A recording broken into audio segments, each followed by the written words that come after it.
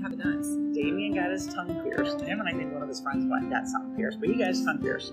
And Damien, I wouldn't say he had a lisp, but he had something. Yeah. His one lip had this block part underneath. And just, I could hear him in his voice and to hear him say Dana. We'd say Dana, and I always made him say Aunt Dana, Aunt Dana. I always pushed that, Aunt Dana, Aunt Dana, Aunt Dana.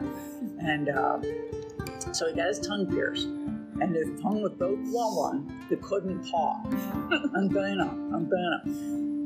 And even when the swelling went down, he couldn't talk. He just couldn't do it. I don't know if it wasn't back far enough or what, but it just didn't work. And when he was trying to talk, you could tell, So one night, apparently, in the middle of the night, he swallowed it. And I said something. Oh, you took it out. He's like, no, I swallowed it. He says, but he didn't get paid for another week and a half, and he was going to go buy a new tongue ring. I knew it would close up in that time. Didn't say shit. Did not say shit. He did not need to have his tongue.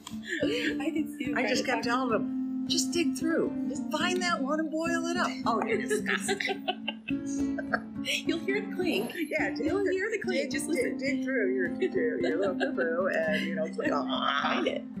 Get one into it. But so I never said nothing, and I never put it back in again. Never did. Was he pissed off? I don't remember. But I can see him making people laugh. He likes to probably make people laugh, I guess. Mm-hmm. Yeah. He liked to piss people off, too. Mm-hmm. He liked to get it going. He likes a little bit of controversy. Mm-hmm. Yep, he likes a little bit of both. But I'll think of some more things. And if I can find up that video, if I can find a way to play it and stuff. Yeah, I'd like you to see it. I'd love to see it. I saw one of them. I'm going to stop this. From your daily local and Two Moms Media in Warren, PA, this is Smoke, the Disappearance of Damien Sharp. We're your hosts, Brian Hagberg and Stacy Gross. Damien Sharp graduated from Warren Area High School in 1998. There, his reputation was multifaceted. He was a goth kid, but also a wrestler. When he graduated, he went to the Army, the 10th Mountain Division, and served in Bosnia before returning home. Once he got home, people in the town where he lived, the city of Warren, Pennsylvania, with a population of around 9,000, knew him as the guy who wore all black and had some kind of affinity for a rubber chicken. That rubber chicken has run like a thread through the past year of my life, which is constructed mostly of scraps of stories about Damien from more people than I can name off the top of my head. Almost all of them had a rubber chicken story. He'd hang it off his backpack, the signature black backpack featured in his missing poster. He'd wrap it around his shoulders like a mink stole. He'd have it on him a lot of the time, people say, because it got a reaction. And Damien was all about a reaction. He'd even walk that rubber chicken down the road on a wire leash, like a dog, his aunt Dana Kibbe told me a few weeks ago. Dana and I connected last June and have been in contact since.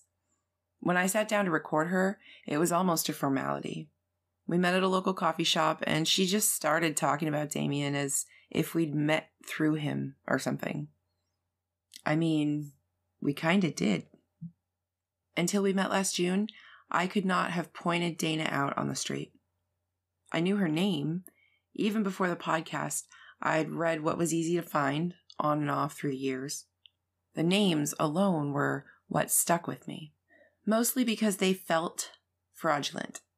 Like they weren't really connected to anyone. I spent probably an entire weekend this winter just staring at the pages of newspaper articles laid out on my table in patchwork, finding myself more drawn to the pictures than the words. Janine, Damien's mom, holding a portrait of Damien as a soldier. Janine telling a crowd about Damien after she became a caseworker for the CUE. The family meeting with other families of other missing people in the region. Divers, searchers, Damien's driver's license photo. His hair was black in that photo. The naturally blonde, naturally pale, 5'7" wrestler and soldier and brother and son and nephew can't be captured in 1 million driver's license photos or 10 million feature stories for a local newspaper. Damien was not a person you could categorize easily. His aunt told us that himself. Damien lived with his Aunt Dana in 7th grade. Already raising her own son, Thomas, she said it was awkward stepping into the role of helping Damien with his homework and trying to keep him moving forward on the fly. But Dana said, over that time, Damien started to grow into the wrestler he'd become. It was hard for me at that age to be two things at one time. It was hard for me to even acknowledge that two things could be true at one time.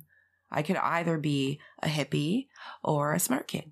I could either be a good kid or a bad kid. Damien fascinated me because he seemed able to be two completely opposite things at one time.